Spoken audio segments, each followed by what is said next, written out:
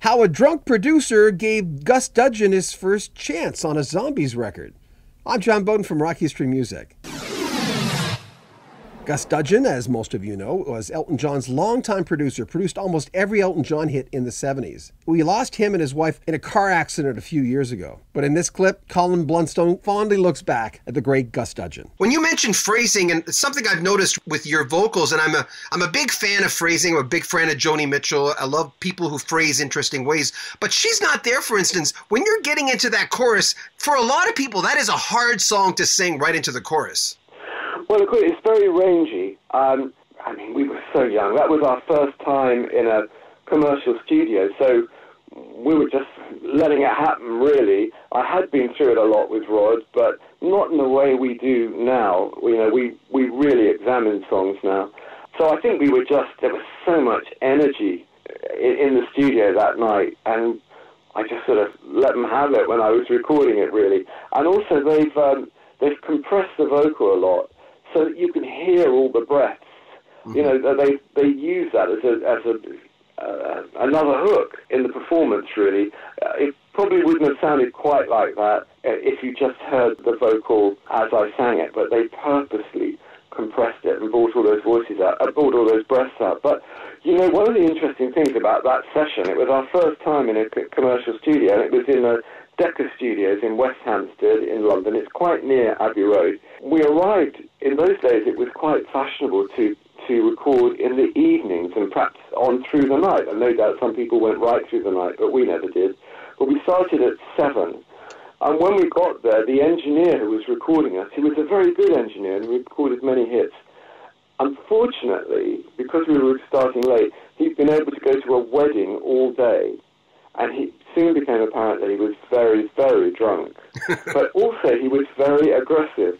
And it just got worse and worse. I can honestly say that after about 20 minutes in the studio, so by 20 past 7, from 7 o'clock, I knew the music business was not for me, because this guy was very loud and very aggressive.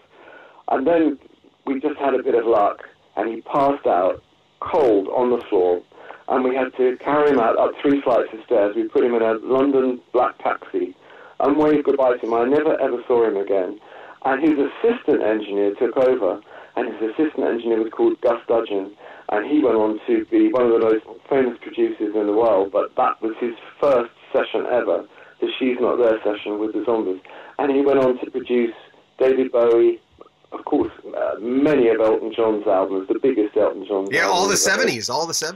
Yeah, Kiki D, many hits.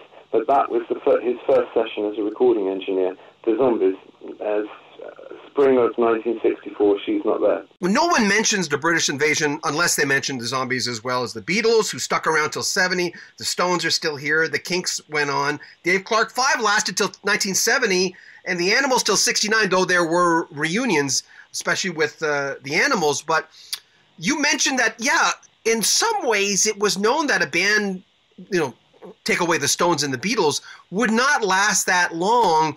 So when the band broke up, was there a part of you that said, that's the way things go? I think there was, really. I think when the band finished, I thought that was the end of the music business for me. But of course, a year later, it was roughly a year later, Time of the Season went on to be a huge hit around the world. And no one was expecting that. The record company wasn't expecting it, neither were we. And some of these things just happened. And when that was a hit, suddenly the phone was red hot with offers for me to get back into the music business. And slowly but surely I did. I wasn't even sure that after that break I wanted to get back into the music business, but I just tried a little bit of recording on different projects.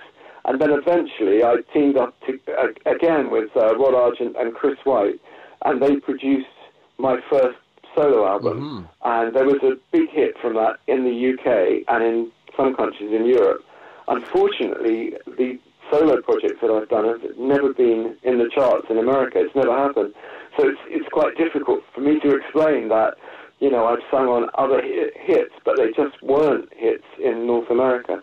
But that's when I think my solo career really began, working with Rod Argent and Chris White on my first solo album for CBS, or I think it was Epic, actually, which was part of CBS. And that album was called 1 Year. More from Colin Blunstone and Rod Argent coming up next week. What a duo. It took a long time to get this interview, mainly because they're so freaking busy. And the first time I asked for the interview, they were being inducted into the Rock and Roll Hall of Fame, so everyone wanted to talk to them.